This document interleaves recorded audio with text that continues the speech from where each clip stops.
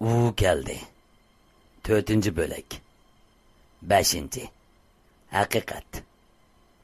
Murat muallim nima qilarini bilinmayli qoldi. Ko'z oldida erkin yardan ittirib etildi. Lekin Murat muallim darhol qarag'ay orsiga mukib oldi. Sal turib muallim ularning qishig'i borganida ular boshlarini qamallab vaqirab ketgan edi. Abdullahmu naayati jiddiy qiyofatda Murat muallimga erkinning qiyoqdan tushib ketganligini aytdi. Ko'pchilikning hammasi qiyoqdan tushib jilg'ini izladi. Lekin topolmadi.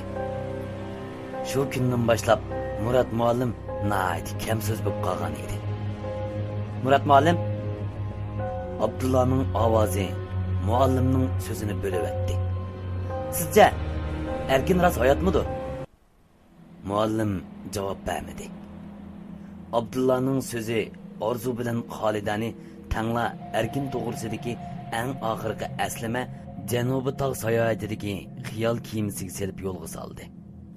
Arzu, sencha qaysimiz chet elga chiqib o'qish fursatiga erisha olamiz? Dedi Xolida xiyolchan holda.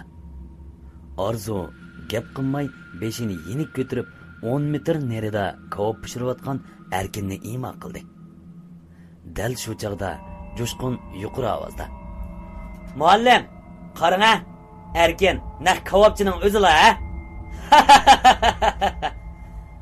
deb cho'qqan soldi. Xolida bilan Orzumu bu gapning tegida zanglik borligini tushunib, tangli kurashdi. Erkin mo'rsiga ortilgan lo'ngi bilan peshonasidagi terni surtgach, cho'nqur xiyolga cho'kib, kavob pishirayotdi. Xolida Orzuga qarab: "Erkinning amaliy kuchi bilan bu qatim fursatga erishishida shak yo'q. Biz beshimizga bu fursat nisb bo'lmaydigandek turdi." Bular paranglashayotganda Murat muallimning telefoni sayr edi. Muallim telefonni ko'tarib daraxtzorlik ichiga kirib ketdi. 2-3 minut o'tgandan keyin nerida telefonda paranglashayotgan Abdullah tuyuqsiz telefonni qo'yib ularning yeniga keldi. "Ko'pchilik, gapim quloq solinglar. Hozir erkinni o'jiqtirib o'taylik." "Nima?" Ko'pchilikning hammasi cho'chib ketdi. Bo'libmi Xolida bilan Orzugul qo'rquvga ishonmay qoldi. Uni o'jiqtirib olsak, chet elga chiqish fursati biz peshadan oshmamdi. Lekin bu Anvar duduqlab gapining oxirini chiqarolmadi. Anglanglar, agar uni yo'qotmasak, bizning kelgusimiz 0 bo'ladi. Uni yo'qotib olsak, har birimiz 20% lik fursatga erisha olamiz degan gap. Yo'q, qat'iy bo'lmaydi. Xolida qo'rqqandan oralla deyaladi. Sizlarning jafo tatib o'qig'ininglar qiyni. Hammasi 0 bo'ladi, 0. Ajiba oldinglarga kelgan fursatni mushundaqla ketkizib qo'yamsizlar? Ko'pchilik jimib qolishdi. Abdullah ularning ikkilanayotganligini ko'rib: "Sizlar faqat hech kimga tilmasanglar bo'ldi. Hammani o'zim hal qilaman. Hech qanday ish yuz bermagan bo'lsin." Ular eng oxirgi paytda yanala shaytonga yengildi. Nafsiga qul bo'lib haqiqatga ko'z yumdi. Shundaq. Erkin mashinaga guruch og'ini kelgan bo'lib, hammadan bexabar. Abdullah uni yar yoqsiga opirib ittirib etdi. Murat muallim yetib kelganida bo'lsa, ular hech nimani ko'rmagan bo'lib o'lishdi. Tashlandiq uy sirtidagi qattiq qum bo'ron bu to'telenni ayirib, ularni xiyol dengiziga g'arq qildi. Abdullah Janubiy tog' sayohatidan bir kun burun ishlarni o'ylashga boshladi. U Murat muallimning uyiga borganda, uy ichida Anvarning dadasining muallim bilan paranglashayotganligini bayqab, asta eshikda turib o'g'irliqcha angladi. "Murat muallim, bu ishda sizni avara qiladigan bo'ldim.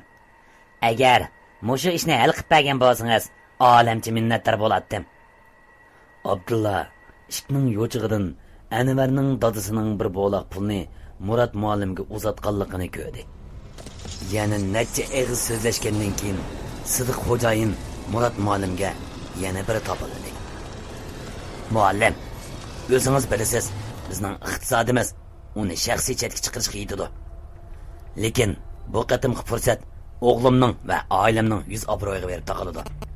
Shunga Abdulla darhol keyindagi cho'ng daraxtning keyniga mukib oldi. Tova. Xaq mendan burun cho'tni so'qib bo'pti-kanda. Abdulla daraxt keyinda 5 minutdek turib Murat muallimning uyiga kirdi.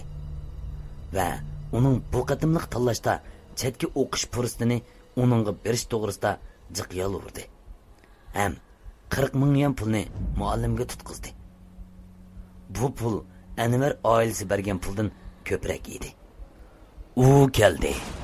Abduri Ketran. Mikrofon oldida Muhammad Tursun Böjani.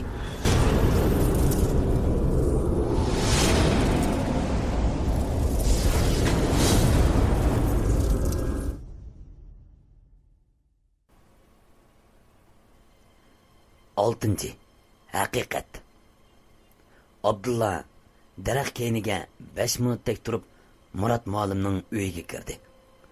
Ham uningga bu qatimliq tanlashda chet elga o'qishga chiqish fursatini o'ziga berish to'g'risida jiq yolburdi. Ham 40 ming yuanni muallimga tutqizdi.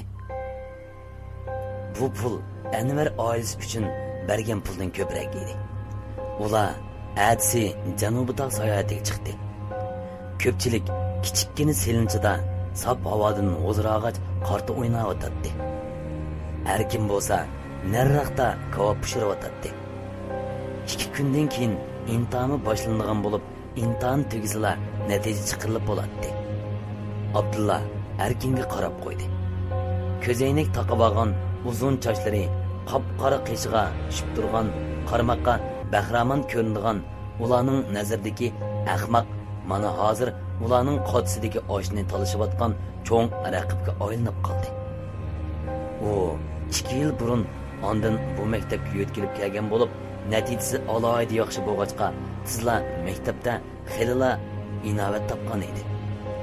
Ham tabiiyla ular basi bir olishib o'tgan.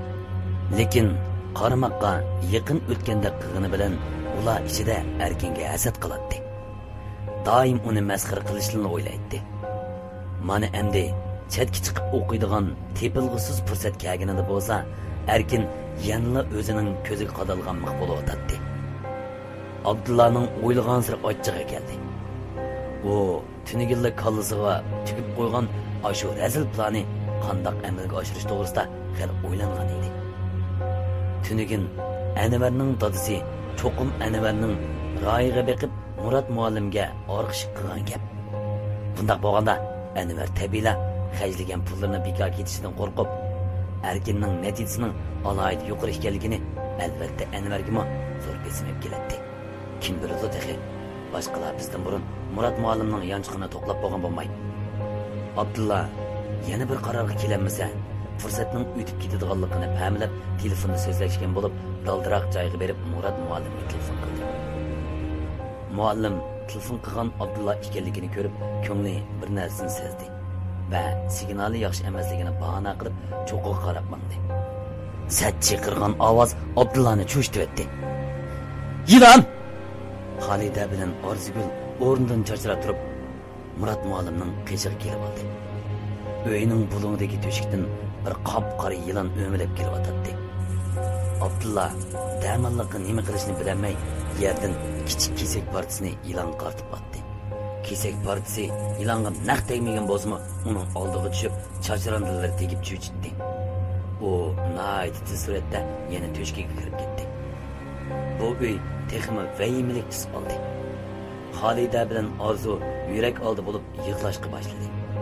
Ular sirtqa chiqsa, bir yerdan erkin kelib ularning barmoqlarini kesib oldigandek, bu yerda o'ltirsa, bulungdagi to'shiklardan yilon chiqib, ularni zaharlaydigandek.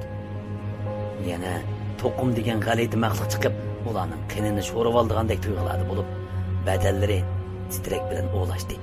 Bo'libmi, Xolida bu ishlarni kallasidan o'tkazolmay, to'qildab yig'lashga boshladi. Bu chaqda Abdullahmi sabr qilib turaverishga toqat qolmadi. "Bo'ldi bas!" Xolida Abdullahning ovozidan cho'chib yig'isini to'xtatdi. Yig'ilganingning nima foydasi?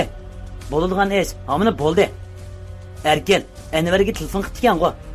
Anvarning telefoni orqali uningga telefon qaytaraylik. Ya o'lim, ya ko'rim.